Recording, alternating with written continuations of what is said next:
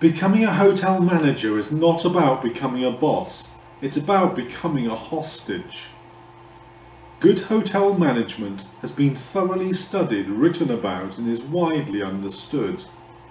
It's fully appreciated that you're more likely to make mistakes as a new hotel manager, in particular believing in myths, some of which I'll be speaking about over the next few days.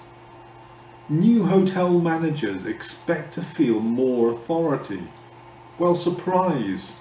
Most new hotel managers often report they're shocked by how constrained they feel at the beginning of their careers in hotels. New hotel managers often feel too enmeshed in a web of relationships, not only with other hotel managers, with their direct reports and colleagues, but with others inside and outside their hotel, all of whom make relentless and often conflicting demands on them. As a result, their daily routine in the hotel is pressured, hectic and fragmented.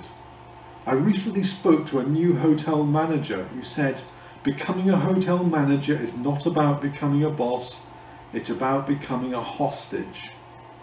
Until new hotel managers give up the myth of authority and recognise the need to skillfully negotiate their way through their early days, through a web of interdependencies, they're likely to face frustration and failure. There are several myths we often enter the hotel management career with, and these common myths and misperceptions often lead to mistakes in our early days. Today's myth: all hotel managers wield significant authority. Speak to you soon.